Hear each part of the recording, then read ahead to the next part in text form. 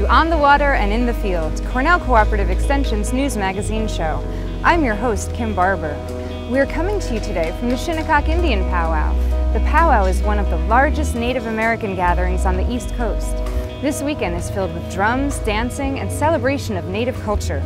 There are numerous Native American arts, crafts, and food vendors from near and far.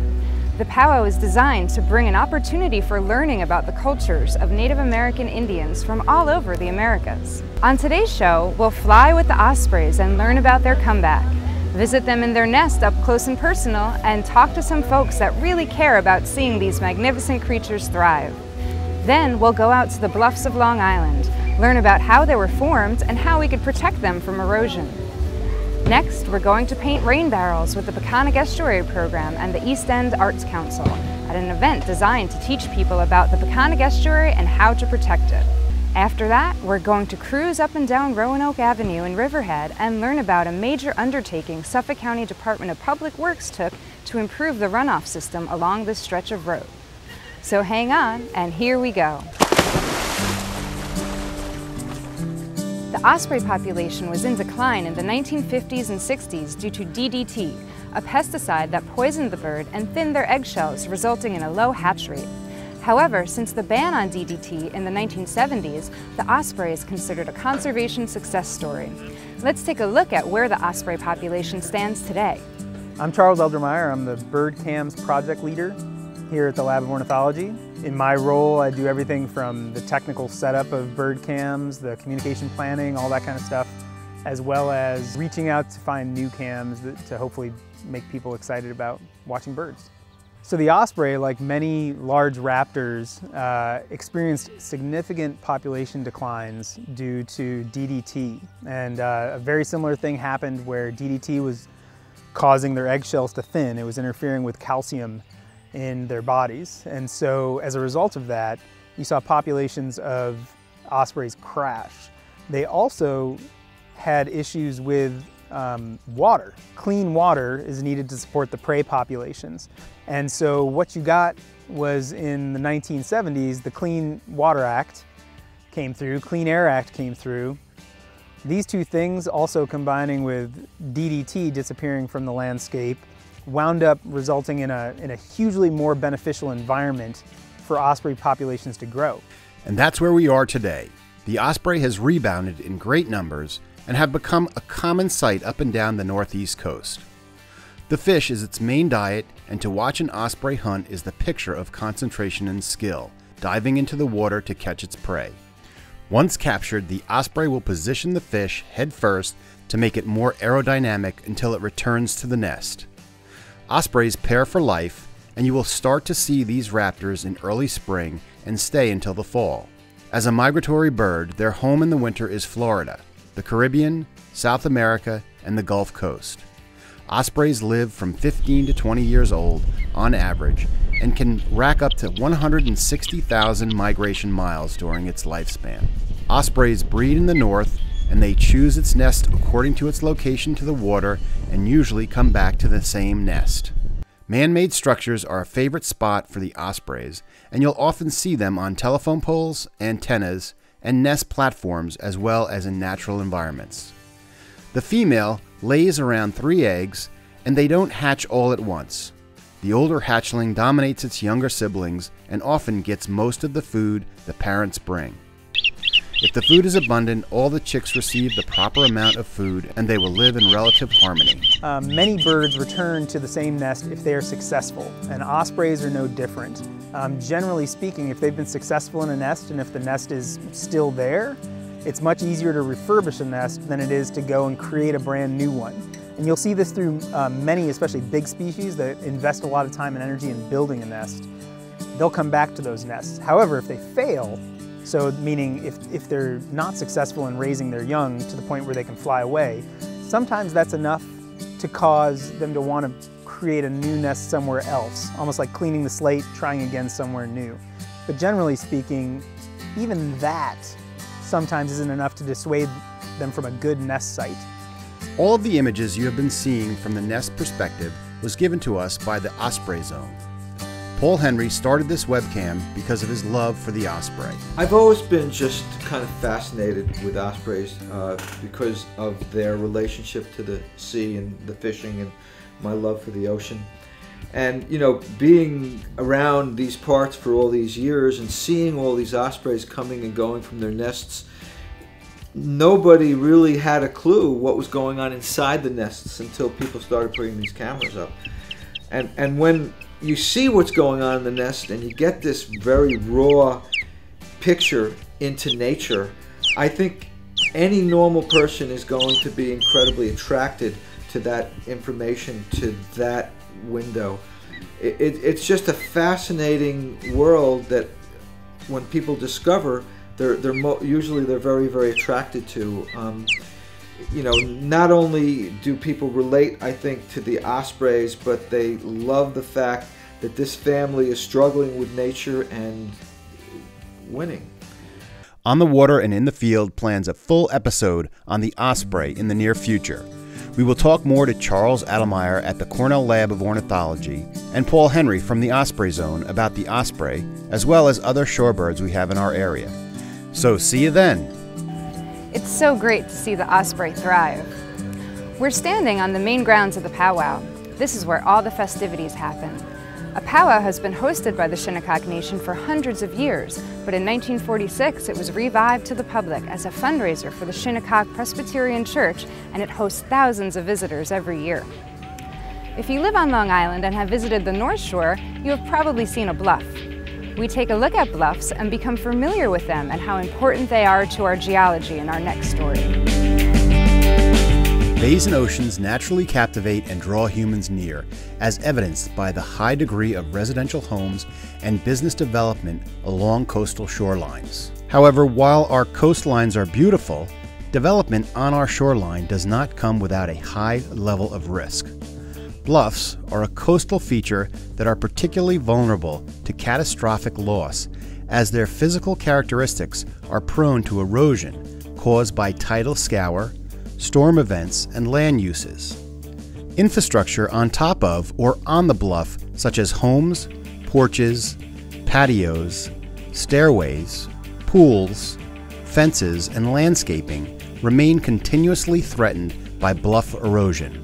In an effort to protect property values and associated infrastructure, millions of dollars are invested each year to mitigate the catastrophic effects of erosion and stabilize these eroding bluffs.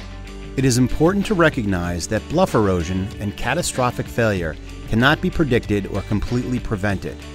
However, the good news is that there are a number of affordable and effective management practices property owners can employ to help reduce the risk of bluff erosion. Not only are these practices simple to implement, but they are the most cost-effective means to stabilize an eroding bluff, reduce the risk of future failures, protect shoreline infrastructure, and maintain the value of your investments. Geologically, the definition of a bluff is simply a high embankment or headland that has a very steep slope. Basically, what you have is, it's a pretty high feature in some areas, but it can range from 9 feet high to over 120 feet, depending on where you are along the shoreline. Bluffs are not forming today. They're what we call relic features because the processes that built them are no longer operating. These bluffs are actually glacial features. They were formed over 20,000 years ago when the area was covered by ice. The ice stopped here for a while and it dumped all the material that it was carrying that it had scraped down from Connecticut and points further north. And when it left, when these receded, it left everything from the boulders that you can see around me on the beach to fine clays and silts that are found in the bluff. So you have a remarkably mixed type of material here. Most of it is unconsolidated. It's loose. It's not held together by anything, so it's very easily erodible. And that's why we see the recession of the bluff that we do today. Whether flanked by the Great Lakes, shaped by Long Island Sound, or buffering Cape Cod from oceanic waves, all bluffs share common features and characteristics which render them highly susceptible to erosion and innately unstable. Well, erosion is a natural process. It's just the interaction between primarily storm waves and water levels and the bluff, and it's been occurring since the bluffs have been here over the last 22,000 years. We can see where they have receded. The rocks that you see out there actually used to be in the bluff. So you can get an idea of what's happening here is that the shoreline is retreating as sea level rises over the long term, like it's been doing for the last 18,000 years. And then you can look up into the bluff and see some of these erratics up already are in the bluff now. But as the bluff erodes, they tend to roll down and they're left on the beach.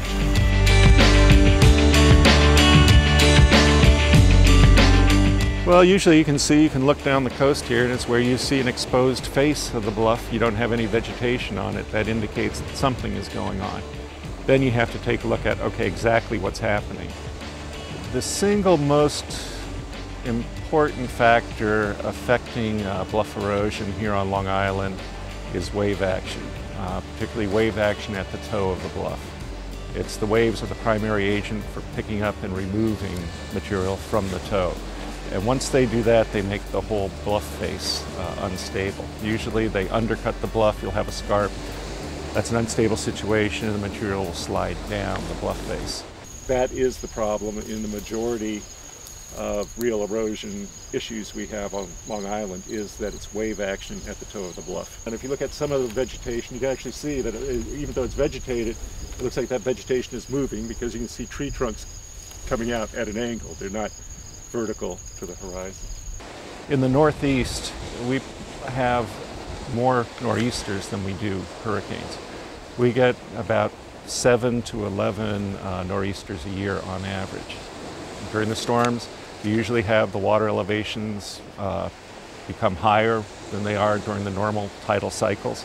So you have the storm tide, and that allows the water to get up to the toe of the bluff. So you have the water level at the toe of the bluff, and then the waves on top of that can come in and they pick up and remove the material and cause some of the most severe bluff erosion. As we have highlighted, bluff erosion is a natural and continuous process that can also be catalyzed and magnified by numerous forces, including human land use decisions. Here we share an example of property damage caused by bluff erosion over the last 50 years. We met up with a coastal property owner on the north shore of Long Island who was willing to share his story of the devastating effects of bluff erosion. I would say conservatively 3/4 of an acre. 3/4 of an acre worth of linear feet out. Exactly. Yep. So maybe 150 feet? Probably, yeah. So, and over how many years was that lost? Well, the house was built in 41. So what we're standing in right now is the basement and Correct. the garage. So I'm happy to say we have our original porch floor, and I have a beautiful roof. It is very evident that bluff erosion can be very costly, not only from a financial perspective, but it can also take a strong and emotional toll, as you can see in this case where Jeff continues to watch his family home and property crumble due to forces of nature. Coastal erosion processes are well understood and research continues to advance. However, predicting when, where, and the magnitude of loss remains unfortunately unpredictable. In fact, the only prediction that can be made is that erosion will occur. If you would like more information on coastal bluff erosion and learn about how to maintain your bluff, please call the Suffolk County Soil and Water Conservation District at 631-852-3285 or visit www.suffolkswcd.org. Our Long Island Bluffs are spectacular. Thanks to the Suffolk County Soil and Water Conservation District for making this information available. Stormwater runoff can carry pollutants from land into the water, and one way we can protect our waterways is by using rain barrels. The Peconic Estuary Program hosted an event to help promote the use of rain barrels, and we'll check it out in our next story. Peconic Estuary Program has partnered up with East End Arts Council and the town of Riverhead to bring this rain barrel painting event. It's an awareness event to have people realize that runoff affects all of the estuary, the Peconic Estuary, the Peconic Bays, but also the Peconic River. And so what we're hoping to do is have these rain barrels placed around town, and they will not only educate the public about the threats to the river and the estuary with rainwater runoff, but they'll also serve the purpose of mitigating that runoff going into the river. So we'll be able to collect the water that's coming off of the rooftops and the other parking lots and impervious surfaces around the town. And then that water can be recycled and used in other ways rather than washing straight into the river unfiltered and untreated. The Peconic Estuary Program is a partnership of all different levels of government, along with citizens and scientists and business owners, everyone who's affecting or affected by water quality in the Peconic Estuary. And the goal is to manage for water quality based on watershed boundaries rather than jurisdictional boundaries. So Cornell Cooperative Extension's Marine Program has been conducting the outreach and education for the Peconic Estuary Program. And all year long and this summer we've been out talking with the public and educating citizens about the threats to the estuary. The Rain Barrel program is an offshoot of our Homeowner Rewards program, where we encourage people to install green infrastructure practices on their private property. Rain barrels are great because they can store water, so you reduce pumpage from the aquifer, and you can reuse that water in your garden, helping it to infiltrate back into the groundwater. It's an important educational program. Rain barrels are a great way for everyone to get involved in protecting water quality at home. It's been a great partnership with the East End Arts Council and getting kids involved in painting these rain barrels, because it's great to teach kids about protecting the environment. It's a real investment in our future because these kids will be someday protecting our estuary or making decisions at home every day that affect our estuary. So East End Arts is pleased to be collaborating with Peconic Estuary and Town of Riverhead Business Improvement District. We've invited Chris Dyer to be our artist in residence while he's here, so he's spending a few nights in our artist apartment.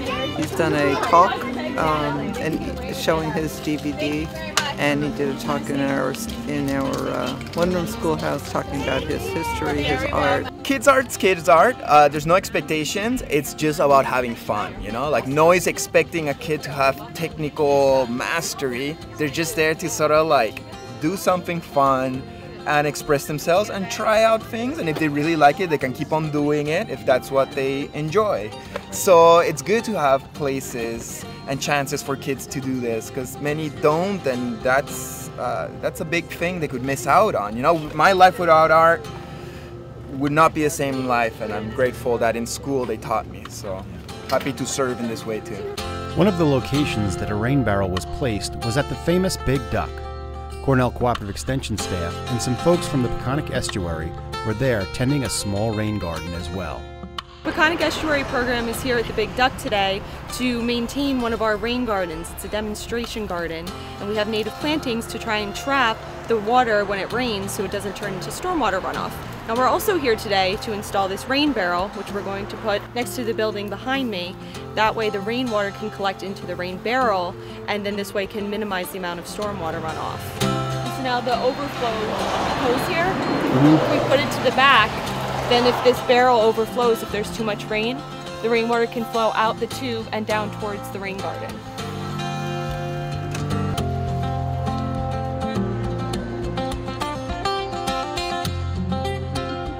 This is actually a native plant garden, and it's all native species to Long Island, and we put it here because these plant species need very little help. They don't need extra nutrients, they don't need extra water, and they'll survive very well. And as the water rains and comes down through this garden, it will be filtered, so it reduces any sort of toxins or chemicals that the rainwater gathers along the streets before it enters the Peconic Estuary. And isn't the Peconic Estuary like right over here? Yeah, so there's fields behind me and some woods, but then just past that is right where the Peconic River lets out into the estuary, right by Riverhead Aquarium. While you are in and around Riverhead, look for some of the works of art that are now collecting rainwater. If you want to get involved with the Peconic Estuary Program, visit their website at www.peconicestuary.org. They do a lot of work to help protect the estuary. Speaking of work that protects our waters, in our next story we'll take a look at a stormwater project the Suffolk County Department of Public Works has been working on and the significance of this undertaking. As a part of the Suffolk County Stormwater Management Program, the Roanoke Project is one piece of many projects the county has that includes construction projects that make a difference in water quality. So Roanoke Avenue, it's a very busy road. It's heavily used not only in Riverhead from town to the circle and the hospital, but it's also used by the ambulance companies coming from the South Fork to reach the hospital in Riverhead here, Peconic Bay Medical Center. So it's a major artery. It's a very important, heavily traveled artery. And because it's so heavily traveled and built so many years ago, the county decided a few years ago they needed to make the upgrades and to improve the conditions on it. So the first improvement that was made was the drainage. All that drainage was flowing. There was some backup issues which caused flooding, and of course was a safety issue. And there was also most of the flow was into Merritt's Pond. So the county does drainage very well, and they provide for better treatment of that water to reduce pathogens and sediment flowing into Merritt's Pond. And eventually all that water finally goes into Peconic Bay. It makes its way there. There's an elaborate system of wetlands that eventually discharges into the bay. Any improvements made on this end is really positive. So the project starts out in the planning stages, moves forward to a conceptual design, which is basically we figure out exactly what we're going to do on the project and how we're going to do it, and then moves forward from there through various design stages to eventually the final design, where we put the project out to bid, select a contractor, and then move forward with the construction from there. And in this case, the project ended up being a full reconstruction, which includes rehabilitating the asphalt surface, the roadway surface, the curbs, sidewalks, signage, pavement markings, traffic signals, and of course the drainage system, which was really the main focus of the project because of the the water quality and also water quantity concerns, the flooding issues. So Roanoke Avenue itself is a little under 1.5 miles. It spans from Main Street down in downtown Riverhead all the way up to the traffic circle at County Road 58, Old Country Road. In addition to that, there's adjacent town roads and of course lots of driveways that drain onto the roadway, and actually a good portion of County Road 58 itself winds its way, the drainage system winds its way down some of the back roads and joins up with the County Road 73 system, which then discharges to the pond. So it's quite a bit of stormwater that we were responsible for handling with the project. And we did that by replacing the existing drainage structures, which were old, regular concrete drainage structures that had no infiltration capacity, and we replaced them with what we refer to as leaching basins or infiltration basins, which allow the stormwater to percolate into the surrounding ground, which is then filters out a lot of the pollutants before they're able to reach the water body. The basic premise behind the stormwater treatment system that we chose for this project was to remove sediments and floatables from the stormwater before it's discharged to the pond. At the point when the stormwater enters the treatment system, hopefully most of the dissolved pollutants have already been removed by the infiltration practices that we installed. So the purpose of this treatment system towards the end of the pipe is to remove the sediments and the floatables that may still make it into the pipe. The separator system or vortex system or stormwater treatment system works by using a combination of swirl chamber and some baffles that basically force the stormwater to flow in a certain way to take out the sediments, so basically the heavy stuff that's in the stormwater, so dirt and gravel and stuff that believe it or not, pollutants like to attach to those sediments. And in addition, any floatable material will be trapped in the chamber as well. So obviously your oils, your greases, things that are typically found on the road that would get washed down the drain when it rains in the stormwater runoff, in addition to larger floatables, so cups and trash and that kind of debris would also be trapped in the treatment system. We wanted to make sure, because there's a school on the road, the firehouse is on the road, and like I said, it's a major thoroughfare for the ambulances getting to the hospital, that during construction that traffic would always keep flowing. It was very important that the traffic was maintained, and it was. They did a very good job. So based in what they did is they used the whole right-of-way, but they put in ADA compliant sidewalks. So there's a sidewalk on both sides.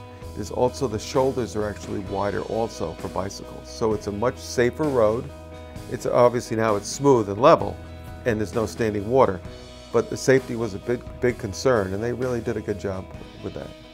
So we actually finished paving the road, and then 1 week, and then the following Monday we had a fairly reasonable sized rain event. It was about 1 inch, which doesn't sound like a lot of rain, but over a drainage area of this size, it ends up being a decent amount of water. And the drainage system was working perfectly, so we were able to actually see it in action, see all of the water being collected and doing what it's supposed to be doing. So that was good to see. Overall, I feel like during construction, the residents here in Riverhead were helpful, and kind of glad to see us here working on the road, because it has been a big problem for quite some time. So it was satisfying to see that reaction from people, you know, just basically just glad that we're taking care of this road. As the stories in this show have demonstrated, it takes a lot of collaboration between municipalities, nonprofit groups, and communities to make positive changes to our environment. The Shinnicock Indian Nation is part of this network and will now check in for an update on their coastal habitat restoration project. It's been about a year since the Department of Public Works first pumped sand from Shinnicock Bay to the west side of the Shinnicock Indian Reservation. What was a thin strip of rock and cobble is now a thriving, living ecosystem, resembling the beach that once was. The restoration has experienced a diverse set of weather events and has stood up to all of them. To date, rocks have been placed along the shore and spartina grasses have been planted around them to help hold the sand in place. All this was done to act as a buffer to protect the beach. Mesh bags of oyster shell have been strategically placed to form an oyster reef. Live oysters will be put around the reef so that its spat can adhere to the shell and create a living oyster reef. Oysters are a filter feeder and can filter up to 50 gallons of water per day. The next phase is to plant eelgrass off the beach and create a nursery habitat for finfish and shellfish. The restoration is nearing completion, and we will continue keeping you informed as to our progress. We'll keep providing updates on this impressive project, but that's all for today. If you were not able to come to the Pow Wow this year, you can still come out and learn about the Shinnicock Indian Nation by visiting the Cultural Center and Museum. It showcases the history and culture of the nation and features artifacts and a variety of interesting native art. Thanks for watching, and see you next time on the water and in the field.